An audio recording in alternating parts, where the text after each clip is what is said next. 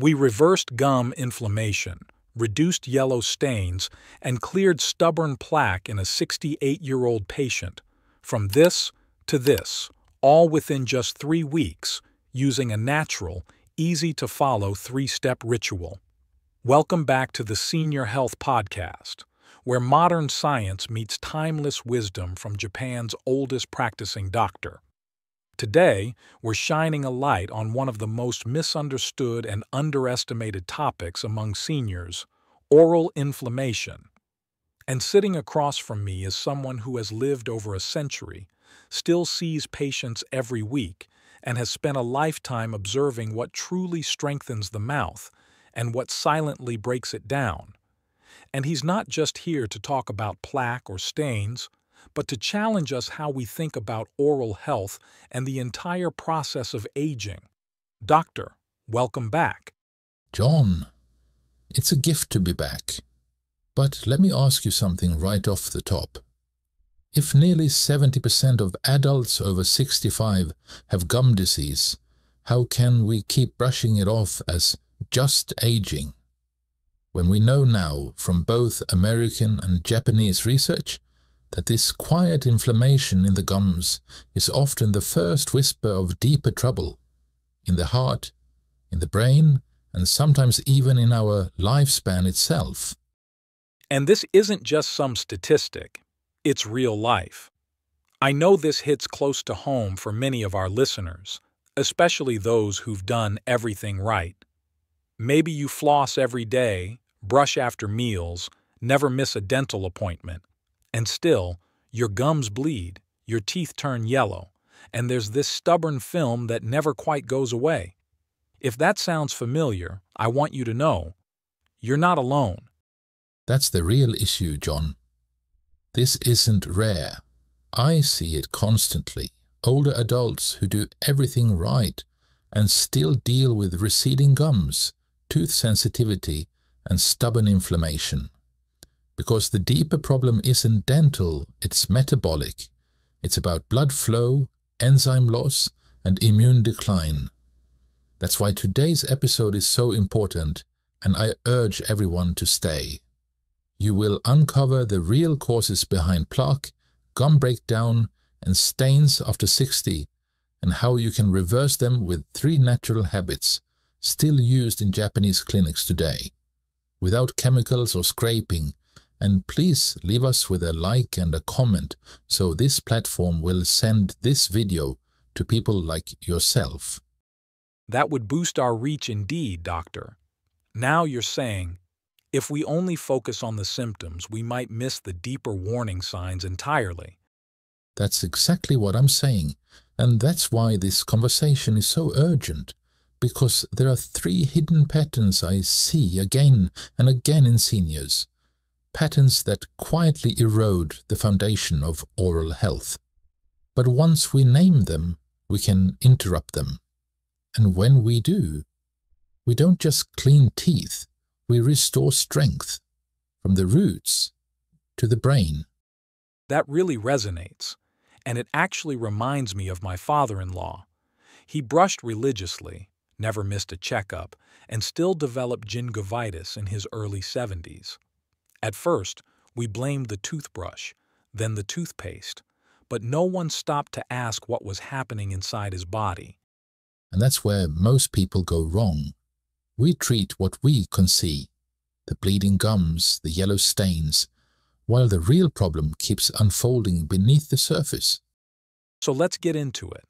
Why do so many seniors develop plaque, discoloration, and gum disease, even when they're doing everything right? Because they're fighting the wrong enemy, John. Plaque isn't just leftover food or poor brushing. It's a living structure, a biofilm made by bacteria to shield themselves from oxygen, saliva, and even your immune system. After 60, your mouth changes in ways most people never notice. Saliva dries up, blood flow slows down, and the gums become thinner, less defended, which gives these bacteria everything they need to dig in and stay. That reminds me of something I read, that over 95% of bacteria in nature live in biofilms. So this isn't just a mouth issue, it's how microbes survive everywhere. And if your mouth is dry, acidic, or inflamed, that's like giving them a green light. Exactly. And one of the worst triggers? A diet high in refined starches and sugars. Most people think of sugar, but the bigger danger comes when sugar combines with starch, like crackers, toast, or processed cereals. That mix turns sticky, coats the teeth, and feeds the bacteria that form plaque. Over time, that plaque calcifies, becomes tartar, and burrows into the gum line. That's when you start seeing bleeding, sensitivity, and deeper issues like bone loss. And most toothpaste does nothing to break it down, because the root isn't mechanical, it's chemical. So it's not about brushing harder, it's about changing the environment those bacteria live in. Precisely. You can't scrub your way out of imbalance. You have to shift the terrain. That really makes me think. If we can't just scrub it away, then what's the gentlest, smartest way to change the conditions inside the mouth so that plaque can't keep coming back? Yes, stay with me, everyone. The first and most effective way to start shifting the mouth's environment is not with force, but with chemistry. Before anything else, we need to change the pH. Harmful bacteria thrive in acidity, but when the mouth becomes more alkaline, that biofilm, the root of plaque and tartar, starts to break down. So the first method I recommend is a gentle homemade paste made from natural ingredients that rebalance the mouth without damaging the enamel. So instead of attacking the teeth, we're creating balance around them. Exactly. You're not killing bacteria. You're dissolving their hiding place. And that starts with baking soda, one of the most underestimated ingredients in oral health. That surprises me. I always thought baking soda was too abrasive, that it could wear down enamel over time. But you're saying it can actually protect it. Only if it's used the right way, in moderation, with water and never with harsh brushing. What makes baking soda special is that it's alkaline. That helps neutralize acids from food and from bacteria, and gives your enamel a chance to remineralize. That makes so much more sense now. It's not just a scrub, it's a reset button for your mouth. Then we add hydrogen peroxide, but only in a safe diluted form. Just a small amount of food, grade 3% hydrogen peroxide, helps to break through biofilm and release trapped bacteria. It also whitens the teeth, not with bleach, but by releasing oxygen, which makes it harder for harmful microbes to survive. So you're targeting the source, without chemicals that kill the whole microbiome. Precisely. We don't want to wipe out the mouth's ecosystem. We want to guide it back to balance. And the clove oil, that's the part that really intrigued me when I first read about this. Why that, specifically? Clove oil has natural compounds that calm inflammation and numb pain, but more importantly, it breaks into the structure of biofilm. That makes it harder for plaque to harden into tartar. And all of these work together, not just to clean the teeth, but to shift the whole chemistry of the mouth. That's what makes this so powerful. It's not a surface-level solution. It's a foundational one. And it's easy to overlook because it sounds too simple to work. But I imagine the simplicity is part of the reason it does. Exactly. And when patients use it, I always remind them, this isn't about scrubbing hard. It's about working with the body. A soft toothbrush, small circles, once a day is enough. Let the ingredients do the work, especially around the gums, where plaque often hides. What about people who want to take it a step further, who've already tried baking soda and peroxide but want deeper repair for the enamel? For those who want to go deeper, to not just neutralize plaque, but rebuild what's been lost, I often recommend adding a mineral called hydroxyapatite. It's what your enamel is naturally made of. In Japan, we've been using it in clinical settings for decades, and now more research in the US is confirming what we've seen, that this mineral can fill microscopic cracks and restore density to aging teeth. So it's not just stopping damage, it's helping reverse it? Exactly. It works almost like scaffolding, giving your enamel the building blocks it needs to heal. And unlike fluoride, it doesn't carry the same risks if swallowed. That's powerful, because I think so many people assume once the enamel is gone, that's it, that there's no way back. But you're saying we can help the body rebuild it, at least partially. Yes, and especially in the early stages. Microcracks, sensitivity, early decay. Those are all areas where hydroxyapatite can make a difference. It's not magic, but it's measurable. And the best part is, it's naturally biocompatible. Your body recognizes it because it's already part of you. That makes this feel less like a supplement, and more like restoring something we were always meant to have. Exactly. I've seen patients who used it consistently over months and came back with smoother teeth, fewer sensitivity complaints, and even improved gum texture. That kind of slow repair isn't flashy, but it's real. And where do people find it? Is it available as part of a toothpaste, or something they mix in? There are a few good options. Some natural toothpaste brands include microcrystalline hydroxyapatite in small amounts, but for therapeutic use, I often recommend buying it in pure powder form and mixing a small pinch directly into your homemade paste. So in that sense, it becomes part of the daily ritual, not just a one-time fix.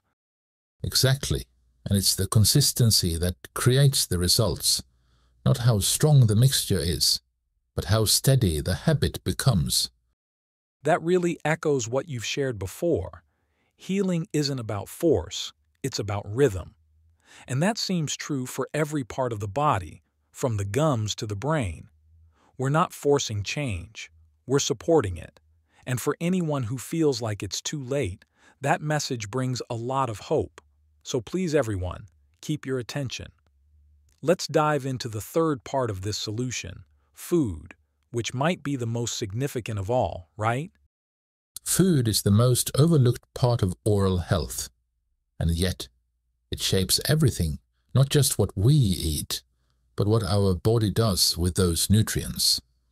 In Japan, we've long understood that healthy teeth are built from the inside out, and one of the most important nutrients for that process is vitamin K2. K2, that's the one that helps move calcium, right? Exactly. It acts like a traffic controller for calcium. Instead of letting it build up in soft tissues like arteries or gum pockets, it redirects it into bones and teeth, where it belongs.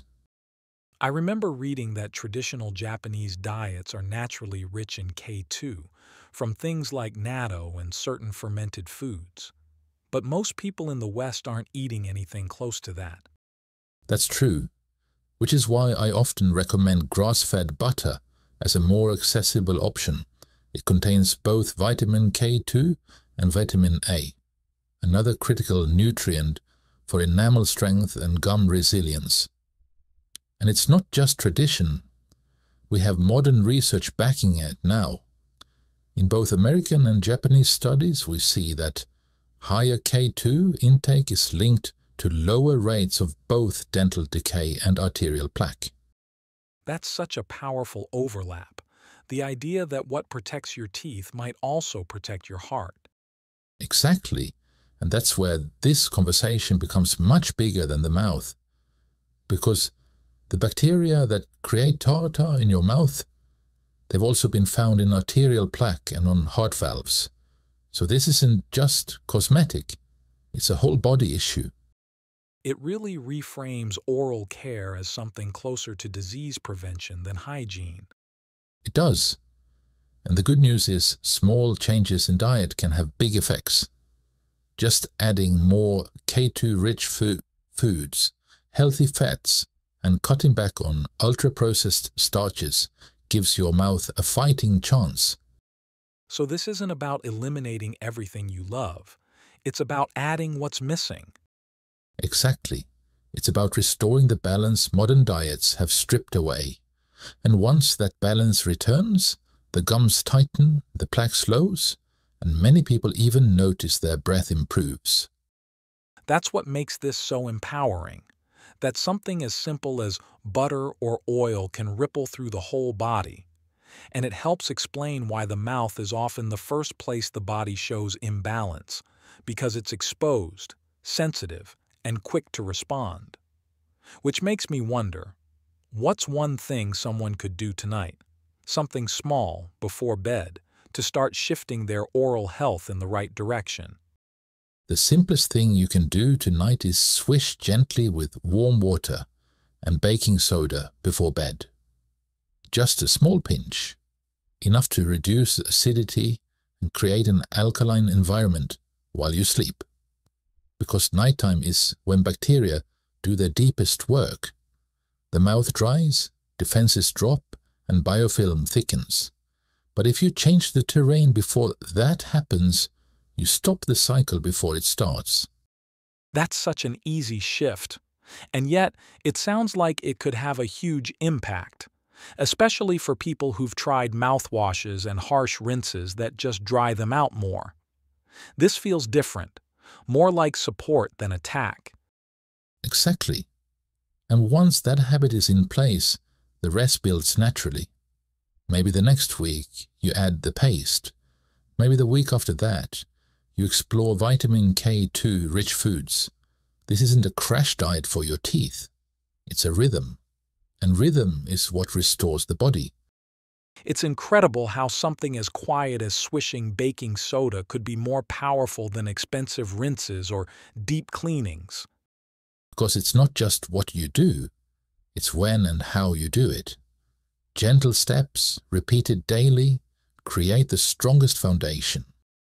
That's a message I hope everyone takes to heart, that real healing doesn't come from extremes, but from consistency, nourishment, and time. Everyone, please help us reach more people. You can do that by simply liking the video and leaving your thoughts in the comments.